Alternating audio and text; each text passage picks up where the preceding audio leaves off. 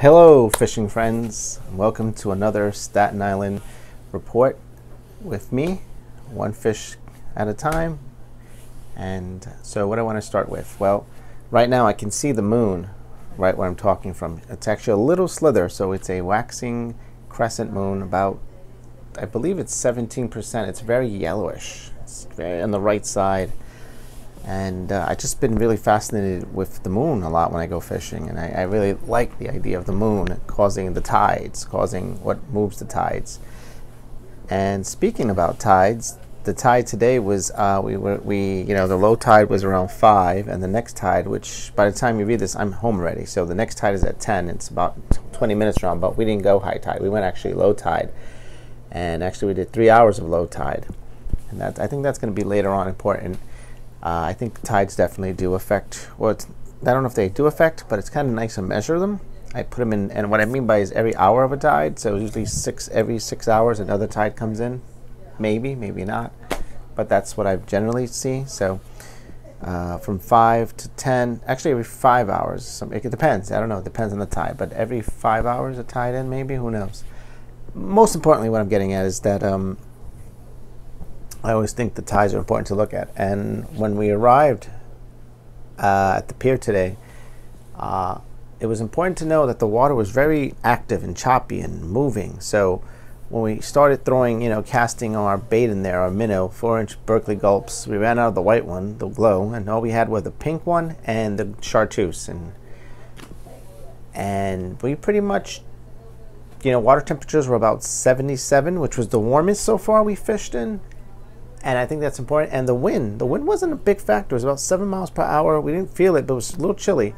My wife said it was a little chilly, and I didn't catch that till later on. So we got there an hour before the sunset also. So again, we got there an hour before the sunset, which we got there around 7:12. Sunset was around 8:12, something like that, or 8:11, something like that. So we got there early, tried to see if we're going to get a bite. All we got were tiny little bites from those little sea bass, or sea bass, burgle. We don't know if it's porgy yet, but definitely little sea bass. Tons of little tiny sea bass. They're all over the area now in the pier we're fishing. So anyway, we were doing it for 3 hours. We fished about from 7 till 8:30. We were not catching nothing, no bites. Beautiful sunset. We finally see the moon. I finally get to see the moon. I haven't seen it for weeks, a little, and it was right there to the west.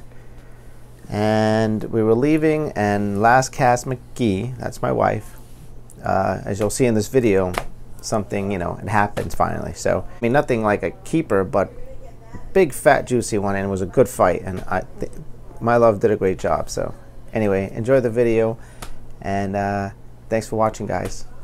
Bye.